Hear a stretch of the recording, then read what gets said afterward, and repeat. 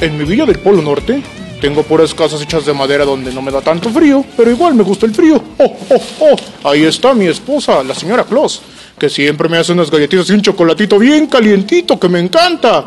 Así es que ustedes también en la noche del 24 déjenme eso para tener energías para el resto del viaje. Pero el Polo Norte está lleno de nieve, de casas, de duendes.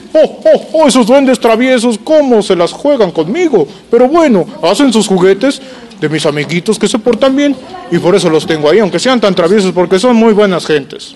Ahí extraño mis fríos. No que aquí los calores de San Luis, pero bueno, como mis amigos de Pulso son tan buenos, vine a visitarles y a concederles esta entrevista. Mi papá se porta malo, ¿por qué no le traes regalos a él? Muchos adultos dicen, ¿por qué ya no me llevaste regalos cuando crecí? Pues el mayor regalo que les llevé es la sonrisa de su hijo, de su nieto, de su sobrino, de su hermanito. Cuando vean su sonrisa, ahí me verán reflejado a mí y verán que sigo existiendo, aunque quizás ya no tenga regalos para ustedes porque hay más niños que lo necesitan. Pero en esa sonrisa de sus seres queridos pequeños, estaré yo siempre en ustedes. En mi casa y en la de mis primos y en la de mi abuelita no hay chimenea, entonces ¿cómo te metes? Muy bien, pues tengo una llave que abre todas las puertas. Y si en México no tienen chimenea, que bueno, porque así no me atoro, pues llego con la llave y abro la puerta. Casi nunca me oyen, a veces me oyen y me ven, pero eso sí se portan muy, muy bien. Santa Claus, ¿y por qué tus renos no dejan popó en mi patio? Antes que nada, son vegetarianos, pero yo, pues especialmente les doy en Navidad un vaso de chocolate para si van a hacer algo que lo hagan en el Polo Norte, no en las casas de los demás. Por eso ya va muy bien, comiditos, pero sin hacer ninguna gracia.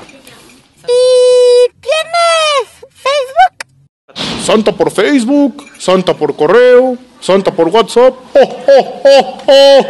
Ya me llegan por todos esos medios modernos. Regularmente me piden también últimamente muchos artículos electrónicos como iPads, celulares, computadoras o videojuegos.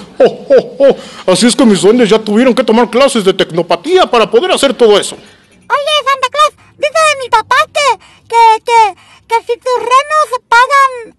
¿Cómo dijiste, papá? ¿Que si pagan tenencia? ¡Que si pagan tenencia! Mis renos no pagan tenencia porque son unos animales mágicos, no un vehículo. Yo también estaba pensando eso, por eso que no la van a quitar en San Luis. Así es que ellos vuelan, así es que no creo que exista una tenencia para vuelo. Imagínense un avión pagando tenencia.